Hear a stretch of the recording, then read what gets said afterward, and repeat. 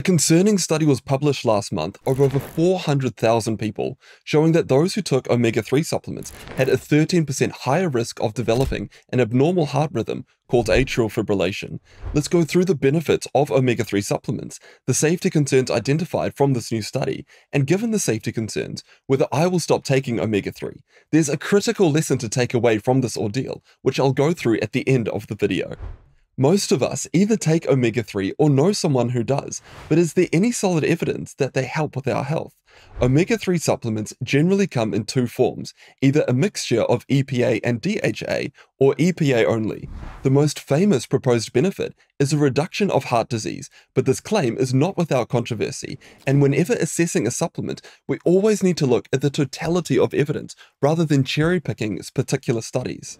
Excitement for the potential of omega-3 came from older studies such as this one in 2006, where it was observed that people who ate fish, particularly fish rich in omega-3, had a 36% lower risk of dying from heart disease. And you can see that quite clearly on the graph here, where as omega-3 intake increases, the risk of dying from heart disease decreases. But that's fish intake. What about from omega-3 supplements? And here's where the controversy begins. In 2007, an open-label study, meaning the people in the study knew whether they were taking omega-3 in the form of EPA only or not at all, was done. The study was called the JELIS study, and it involved over 18,000 people who had high levels of cholesterol, and it followed them up for 4.6 years. The group who took the EPA supplement had a 19% lower risk of heart disease. And while that's a really encouraging finding, what we ideally want is a double-blind study, where the people in the study don't know whether they're taking an omega-3 supplement or a placebo,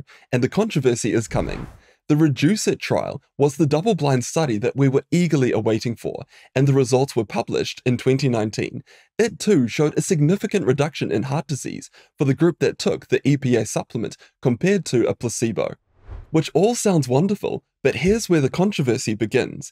In the REDUCE-IT trial, the placebo or dummy pill was filled with mineral oil, and that's a problem because mineral oil can be toxic.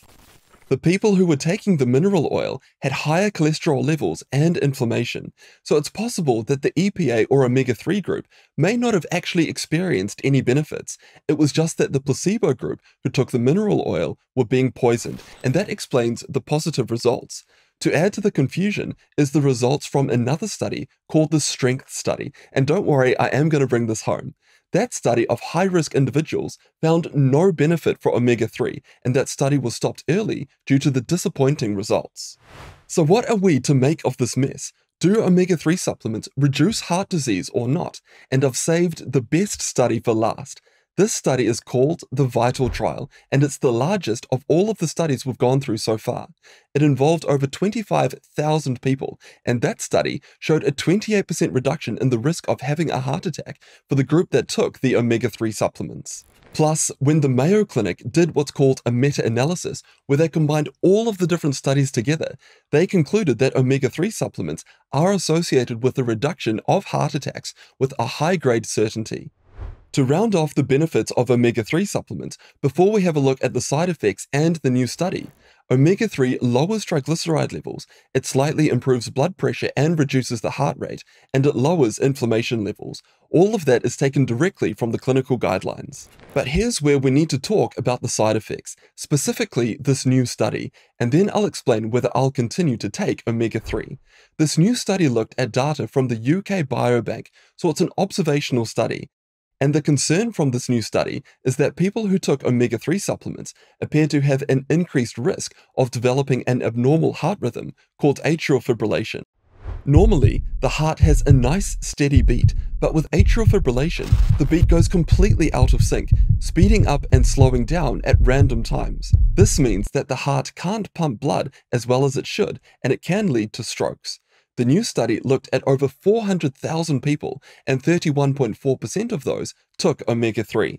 And worryingly, the people who took omega-3 had a 13% higher risk of developing atrial fibrillation. But interestingly, if a person developed atrial fibrillation and they were taking omega-3, they had a lower risk of heart disease and death compared to another person who had atrial fibrillation as well, but wasn't taking the omega-3. So before panicking about the increased atrial fibrillation, we have to see whether this matches other studies. Like I mentioned, we look at the totality of evidence rather than cherry picking. And yes, the strength study, which we looked at earlier, showed a 69% increased risk of atrial fibrillation for the group who took omega-3 compared to the placebo. But here's a classic example of why we need to look at the totality of evidence. In the large VITAL trial, there was no increase in atrial fibrillation. So why the different results? And this relates back to my decision regarding omega-3 and the important lesson to take from this video. The strength study used quite a high dose of omega-3. They used 4 grams a day, whereas the VITAL trial used a much lower dose of 840 milligrams a day. As the new study points out, one possible explanation for the inconsistent results seen in these studies is that the adverse effects might be related to the dose and composition.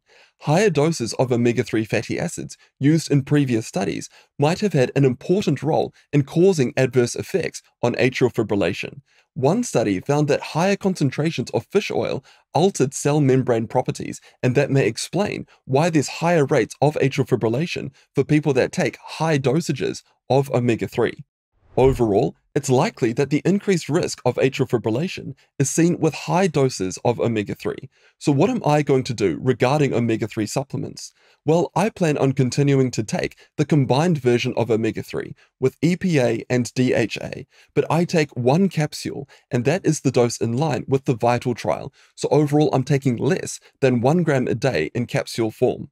I'm using it to supplement an already healthy diet. So for context, a dinner portion of salmon, roughly 150 grams, will provide an average of 1.8 grams of omega-3.